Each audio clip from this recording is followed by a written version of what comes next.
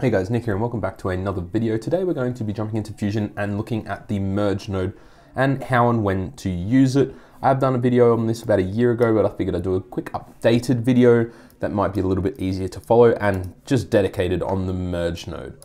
So here we have a little composition inside of Fusion with a few different elements. And as you can see, we are using two different merge nodes. Now, quite simply put, the merge node is used to bring multiple elements in a composition together. So this is the merge node here, and you will use this every single time you want to bring an element into the one composition, whether that is text, whether that is an image, anything like that.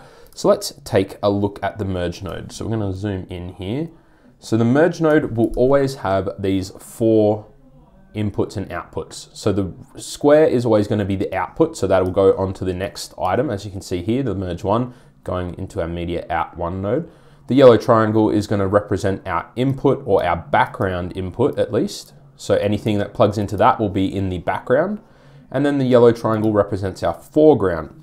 This is easily demonstrated here by, you can see we have our ellipse, which is in the background plugged into the merge. So it is plugged into the foreground of the merge 2 node, where the gray background is plugged into the background. So it is on top of the gray background, but then it is plugged into the background of the merge 1 node with the text placed in the foreground. Hence we have this layering option. If I was to swap these inputs here, you can right click on a merge node, you can go swap inputs. It'll also give you this shortcut there.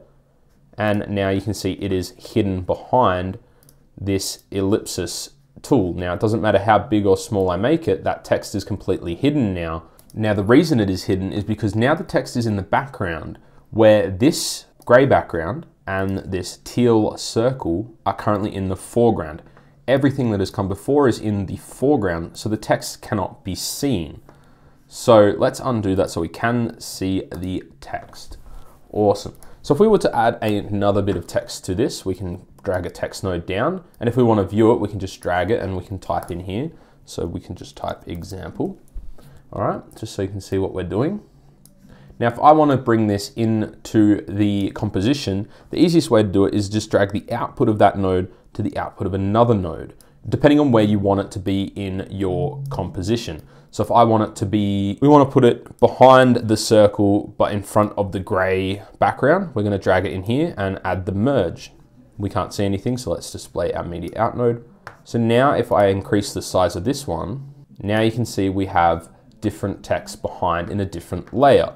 So that is pretty much how you're going to be using the merge node whenever you're creating a new element. Now, the easiest way I've found to work on it is if I want to create an element or a shape. Let's say we want to create a weird shape. So I'm going to drag background down. We're going to create a red shape, and I'm going to display this in the viewer. So I'm going to work on this completely separately.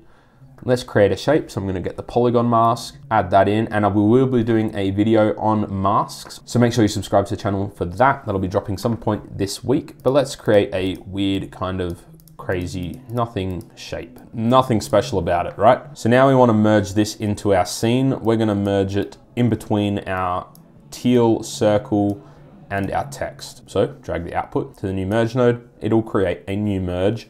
Let's display the media out. So now we can see it there, and it works exactly how you would think it would work, right? So it's in front of the teal, but behind the text. And now it's in front of the text. Now, it doesn't matter that this merge node is here. It's not doing anything. There's no harm in having it there. But now we have our little blob in front of the text. So hopefully this is kind of giving you an understanding how the merge nodes work. It's honestly, they're just there to combine your elements together.